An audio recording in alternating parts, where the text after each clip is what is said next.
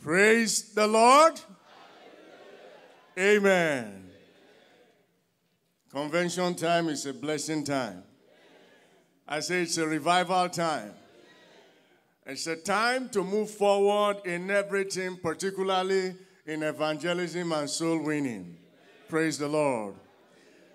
Brethren, like I mentioned to us during the prayer session, if you look at our program, we have almost all the days of this program, there's something or another about soul winning or evangelism.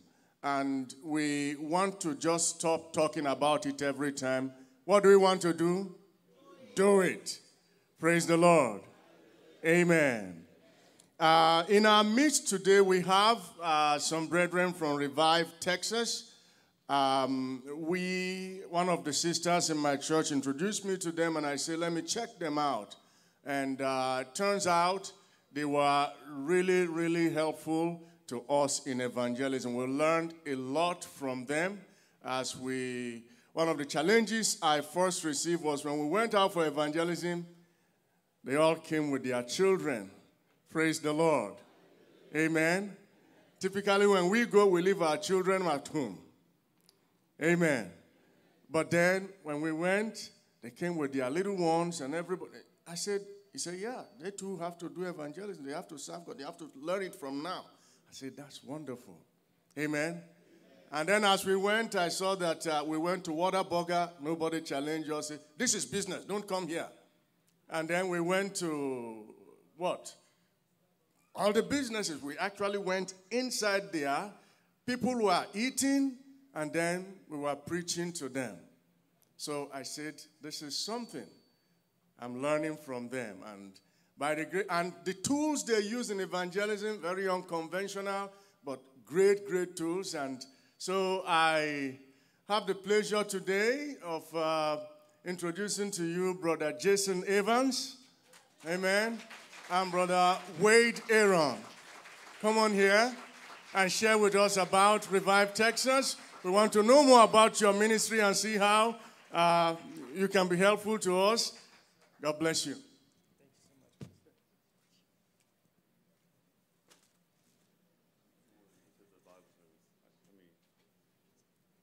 So those of you that, I think some of you guys have those Bibles back in the back. If you guys want to open up those cases, I'm going to have Jason here talk, but if you guys want to go ahead and start passing those out, you just have to open the box, and then you have some bands. There should be plenty for everybody here. Yeah, if you guys could help them out. And so I just want to make that announcement. Make sure everyone gets a band and a Bible. All righty.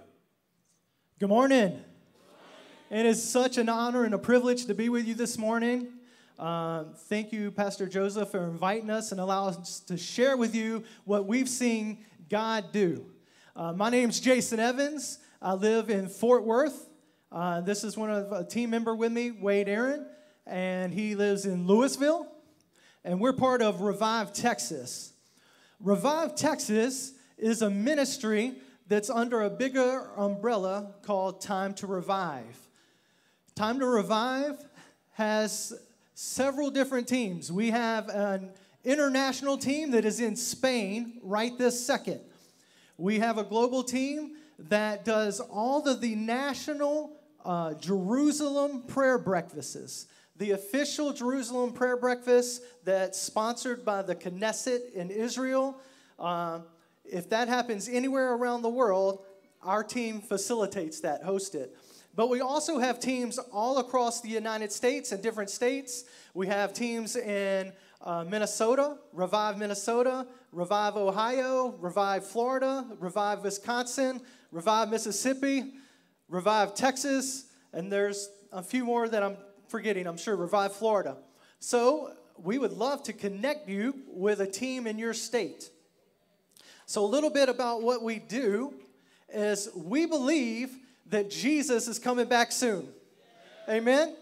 We believe Jesus is coming back soon, right? And we were in Ephesians this morning. In Ephesians chapter 5 and verse 14, you don't have to turn there. I'll read it. It says, awake, O sleeper, rise up from the dead, and Christ will give you life. He's talking to the church. There's a statistic that says that only 1% of all people that claim they are Christians will ever lead someone to Jesus. Get that. Only 1% of everyone that claims to be a Christian will ever actually lead someone to Jesus. That revival ain't going to come like that, right? That's not acceptable. So our mission as Revive Texas is to equip the saints, equip the body of Christ for the return of Christ. Part of that is we got to pray and seek God's face, right?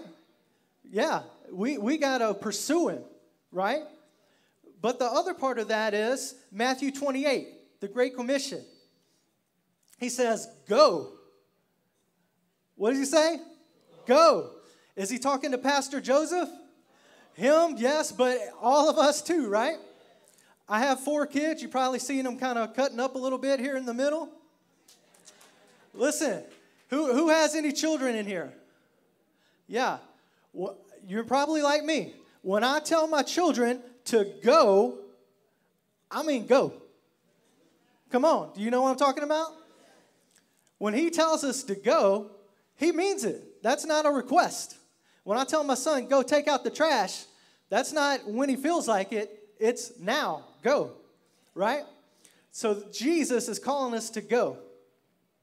And so we've been, Revive Texas was birthed out of a 50-day revival that took place here in the DFW area. 50 days. Every day, we got up in the morning. We prayed together. We worshiped together. We did some training, which my friend Wade is about to do for you here in just a second. We went out into the community and were the hands and feet of Jesus and showed the love of Jesus out there.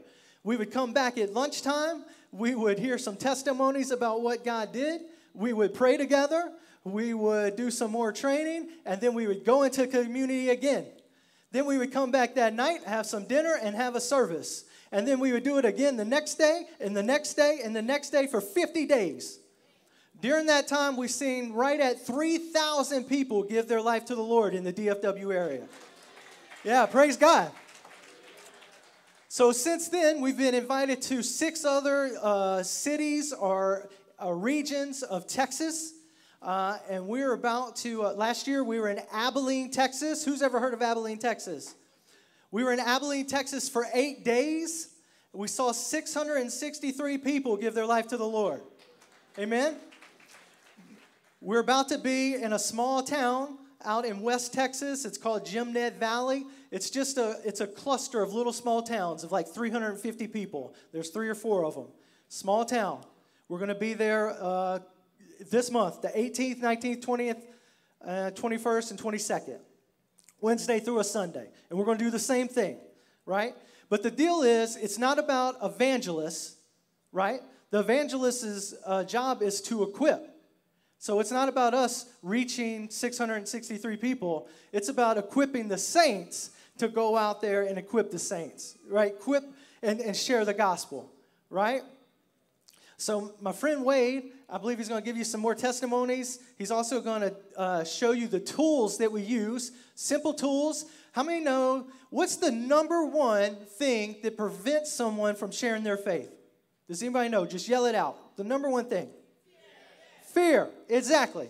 So we're going to give you a quick little training, and we're going to give you some tools to kind of alleviate that fear that says, hey, this is easy. I know it's easy because my children, 6, 8, and 10, can do it. If they can do it, you can do it, right? And then Wade is also going to invite you to partner with us in something that we're doing. It's called Go 2020, and we really need your help, okay? So, Mr. Wade? You guys doing all right today? Yes. You guys doing all right? Yes. Are you okay? Yes. You know, I'm still trying to wake up. My wife just woke up. She just texted me, thanks for making breakfast. Well, we're excited to be here. Like Jason said, our desire is to equip you. I'm going to do that in a little bit, but I'm going to share a couple of testimonies. But what we just read in Ephesians is when we were talking about praying for the saints. And what did we do? We prayed. The same thing here. A lot of times when we hear of equipping of the saints, it's not meant just to hear about being equipped and then we go outside the four walls and then we forget what we learned. But that's what happens a lot of times. But our desire is to give you some practical tools. And so like Jason said, those 50 days when we came here, we saw God move in a powerful way. We're training everyday believers like some of you in this room. But also we go into schools, we go into businesses. I've seen it where God is, when we were in Abilene, we had the open door to go into 40 different school events. We preached the gospel right in the middle of the school day. And in that time, in the matter of 4 days, 1,800 students heard the gospel. But the thing is that doesn't come because we're just, we're sitting at home and hoping God shows up in our city. It happens when people like you take courage and overcome your fear and go and pray for somebody. You step outside. For some of you, it might just simply be today, after you hear what we share, you may walk out of here, you go to lunch, or you go talk to your neighbor, and in the process, you may just simply say, how can I pray for you? That might be step one for some of you. Step two, you might tell them that Jesus loves them. But then after you overcome some of those fears, in the process, we have these tools, and we've seen it, everything from, I shared the gospel with a guy recently, and he originally told me, he said, sir, I walked him through these 5 verses that I'm going to walk you through. And he looked at me, he said, I'm not going to give you lip service, nor am I going to give God lip service. Isn't that an honest answer? And he says, I'm not going to give my life to Jesus. I'm just going to let you know. Well, a month later, I happened to see him again. He comes up to me, he's weeping, and he says, I've been weeping. I've been thinking about committing suicide every day since I talked to you. He goes, I need to get my life right with Jesus. He gave his life to Jesus. He got baptized that same day, and now he's in a discipleship program since that day. Amen. Sometimes when you share the gospel, and when you share, you see them give their lives to the Lord right then. Sometimes it's the next month. Sometimes it's a couple of days later. Sometimes it's a year later. And so our desire is to equip you to go so that statistic, that the percentage of people that are not sharing the gospel begin to share the gospel. And after I train and I share a little bit, I do want to pray for the fear of man to break off some of you. Because I believe the body of Christ is gripped by the spirit of fear. And when you're gripped by the spirit of fear, you stay in your seat and you go to church on Sundays and you hear that you're someone like me and you never overcome your fear to talk to your neighbor. And I believe today some of you will encounter the Holy Spirit and go. But also some of you will be empowered to go reach your communities. Some of you will be empowered, whether you're from different parts of the nation. You'll go back to your cities. You'll get stirred. And maybe you'll invite us or you'll work with some of our team. Or maybe you'll just go and see God bring revival in your own community. Who knows? And so just a simple thing, something that we always say is, how can we pray for you? Does everyone have a Bible? Raise the Bibles that we gave you. If you got a Bible, raise your hand that we gave you. They're pretty cool little Bibles, but it's a simple tool. All you got to do is you simply ask someone how you can pray for them. And after you pray for them, okay, because here's the thing.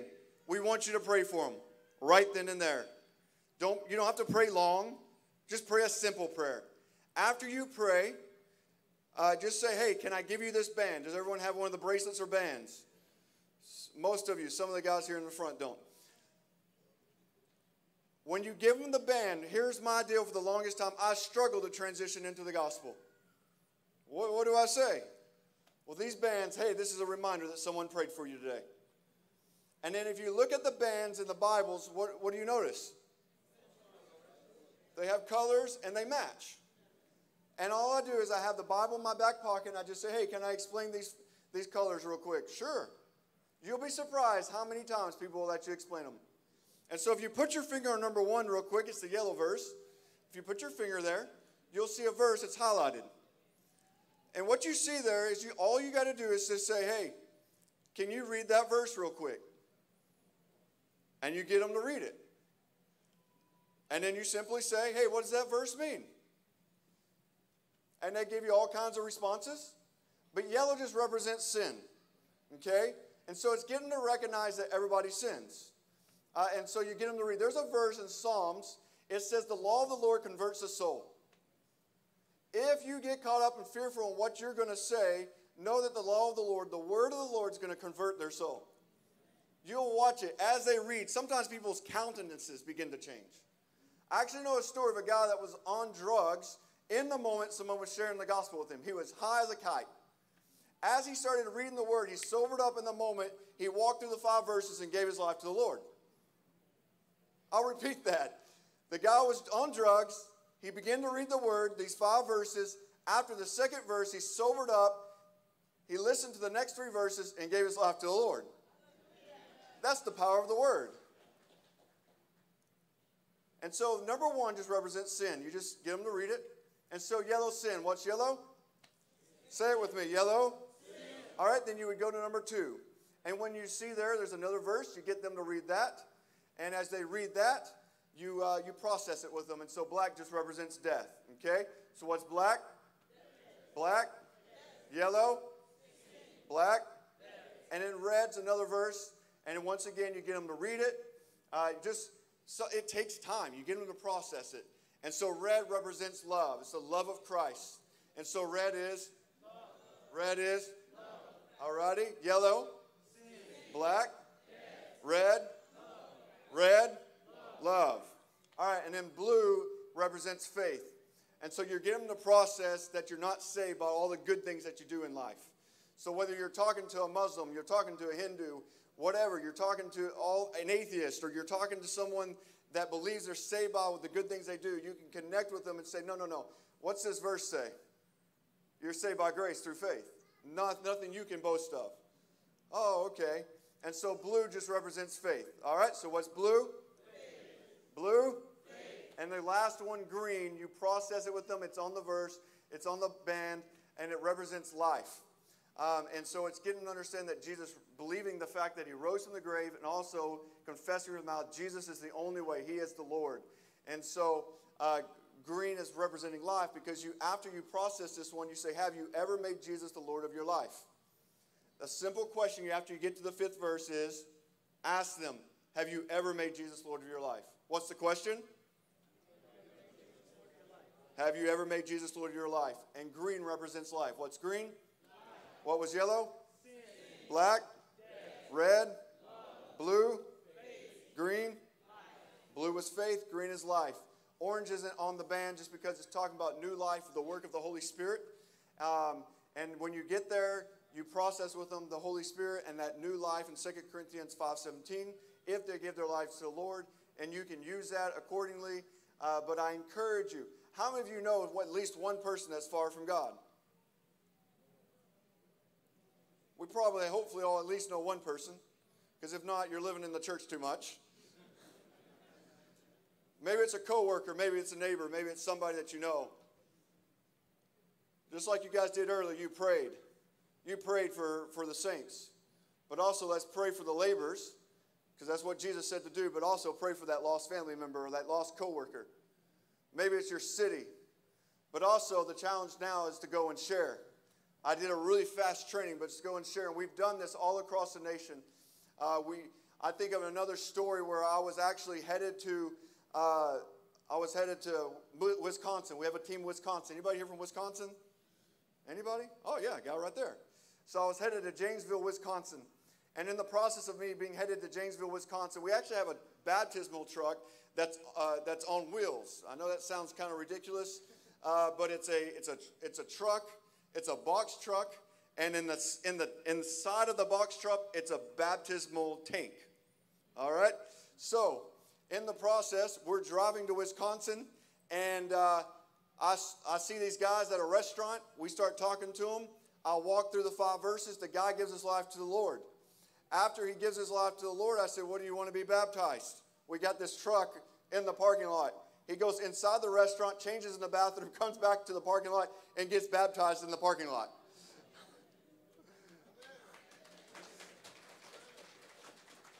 I tell you those stories because I know that God's in the move, and I know God wants to use you. And some of you, God wants to connect us today to maybe connect with you with some of our teams across the nation, across the state of Texas. Maybe you're in a different part of the state of Texas, and we'd love to partner with you. We've only been to about 6 regions in the state of Texas. We just look for 3 words: humility, unity, and hunger among the churches. The first one's humility, the second one's unity, and the third one's hunger. We truly believe that when you see those things, repentance happens. We believe that the church awakens and says there needs to be a change in my own life, there needs to be a change in my city. And so that's just a basic training, but along with that, we got a big deal coming up. We're partnering with several ministries across the nation and actually across the globe. Across the nation in May of 2020. What point of the year? May 2020. In May of 2020, all month, there's a collaboration of ministries. And you may just want to jump into this as well. If you go to Go 2020, that is go2020.world. Okay, so go2020.world. You can find out more how to get involved. But we as a ministry are partnering with these guys. And the vision is across the month of May, all of these ministries are collaborating. And the desire is to share the gospel with 1 billion people across the globe in the month of May. Across the United States, the vision is to share the gospel with 100 million people. That doesn't mean that all these people are going to give their lives to the Lord. It's saying, hey, let's go and let's share together. And the vision is that 100,000 people agree to do this, and at least every person of those 100,000 share with 10 people in the month of May. If you think about it, that could have a ripple tide effect across this nation, across the globe. There are some big ministries across the globe that are partnering. There are some ministries here locally that are large, like YWAM, Campus Crusade, across the nation, Christ for All Nations. There are ministries that are saying, hey, we're collaborating together to reach the world. And so we, as Revive Texas and Time to Revive, Time to Revive has been a ministry for 12 years. And in those 12 years, we actually have teams in 75 different cities across the nation. And so in those 75 cities, we're relaunching them all. And so Pastor Joseph, I'm sure Jason's discussed a little bit. Here in DFW, we're relaunching what we did, not 50 days, but we're saying, hey, maybe we do a 2 or 3 day outreach. Maybe we relaunch this and we equip people. And so our desire is to see God awaken the church to the created value that she is. Because like the pastor had you say earlier, look at your neighbor and tell him you're beautiful. A lot of times what happens is we look at each other and we look at the body of Christ and we see our flaws. We see our weaknesses. And sometimes with evangelism, it can be a weakness. And here's what I heard a guy named Ron Hart-Bonnke. Everybody heard of a guy named Ron Hart-Bonnke before? Ron Hart-Bonnke says one leg is pray, the other leg is preach. If we're only walking on one leg, we'll miss the whole concept. We're just praying and we're limping around. If we're only preaching, we're only walking on one leg. But we must be functioning in both legs where we're praying and we're preaching. And I believe as we go into May, as you go back to your cities, as you begin to pray, as you begin to preach, you'll see God move. But it's overcoming that fear and it's saying, hey, God's doing something and he wants to use me. He doesn't want to just use my pastor, but he wants to use me. That's a big thing that you have to overcome because we are the saints. We are the body of Christ. Look at your neighbor and tell him God wants to use you. Tell your other neighbor God wants to use you. I'll tell you one last story. Sometimes, just to be honest, when you do, actually I'll tell you 2 stories. When you do what you do here, if you're the one that presses the button, you get somebody into a school to share the gospel. Sometimes here in the United States, you can get a little pushback. The guy that opened up all those doors in the FCAs over in all the schools in Abilene, the 40 different school events, he actually got laid off for a month. They said the superintendent was a Christian, but they still laid him off. But I used to be a math teacher, and I used to pray for my students all the time. Several times they would try to let me go, and I would share my testimony, and they said, Mr. Aaron, this whole Jesus thing you can't keep doing. But you know what? You're a good teacher, so we can't let you go. They ultimately reinstated the guy that opened up the doors after about a month because he's a good director of what he does. If you're doing your job with excellence, they'll want you to stay around, though they don't completely agree with your Jesus thing. I'm confident there are people in this room, whatever you do in life, if you do your job with excellence and you proclaim the name of Jesus with no fear, though there might be pushback, they'll look at you and they'll say, well, I don't know what to do with you. It's just like with Joseph. If you think about Daniel, you think about these guys in the Bible, God is with you just as much as he was with them.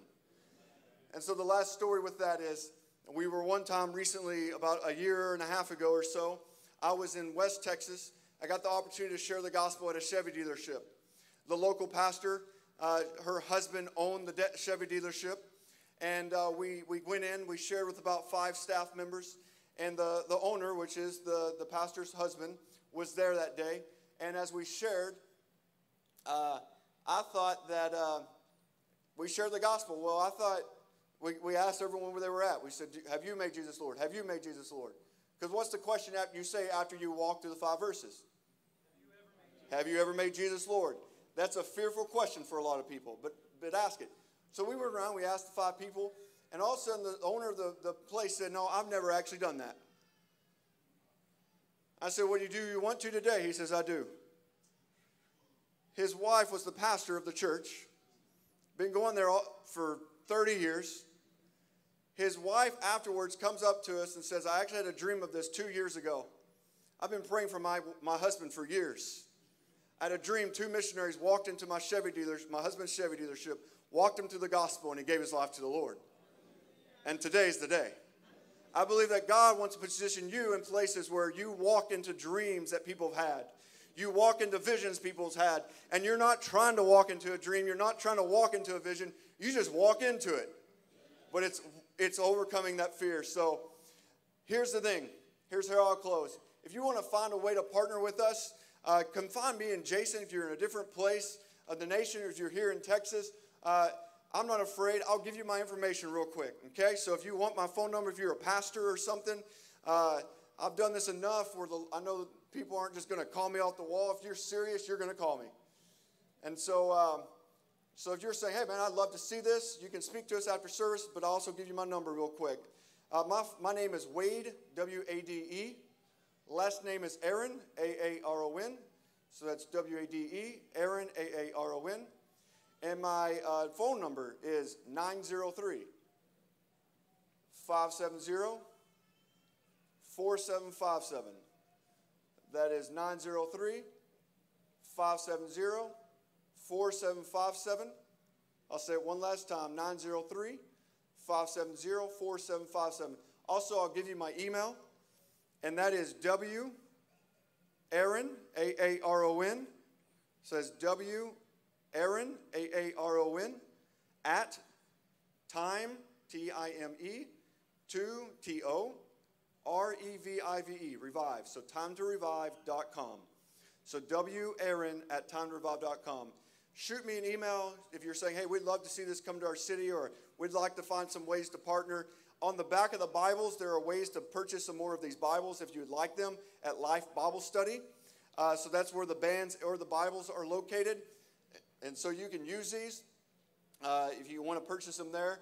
But if you do call me for whatever reason, please leave a voicemail, leave a text, because if I don't recognize your number, I will not call you back. I'm just giving you a full warning. And so we'd love to partner with you. Come talk to me and Jason afterwards. But I'm going to pray real quick. So if you're saying, hey, I need to grow in boldness. I need to grow in the spirit of fear grips my life. If that's you, just stand real quick. I'm going to pray for you, and then we're going to hand this off. So anybody here that says, I need to grow in this thing, I need to break the spirit of fear. All righty. So Jesus, I pray for those who are standing and those that aren't standing. I pray for boldness, God. The righteous are as bold as a lion, God. And so, Holy Spirit, I pray right now that you fill people with boldness. You fill them with boldness, God. The righteous, just declare that the righteous are as bold as a lion.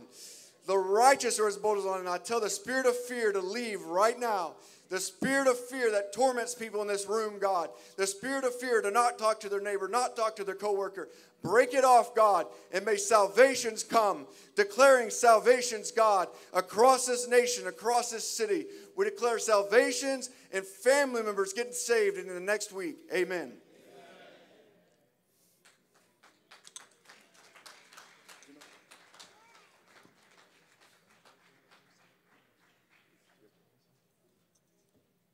So Pastor's just asking me just to explain the inside. If you look on the inside, there are some inside verses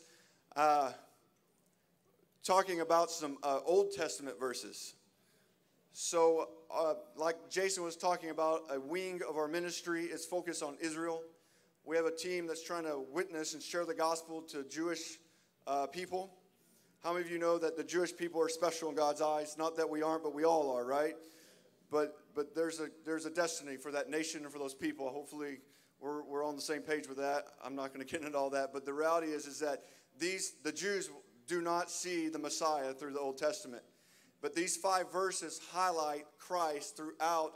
If you look at the yellow one, it just talks about Ecclesiastes, it's in Jeremiah, and in Isaiah 53:5, which a lot of them don't recognize. Leviticus 17:11 is talking about the power is in the blood. There's life in the blood. To Deuteronomy 24:16, where it talks about making God or only God. And so these 5 verses on the inside process through the Old Testament. So the ones on the original side are New Testament, and then the others are Old Testament that walk through the gospel. And so if you have someone that's for whatever reason not wanting to read the New Testament, you can jump to the Old with them.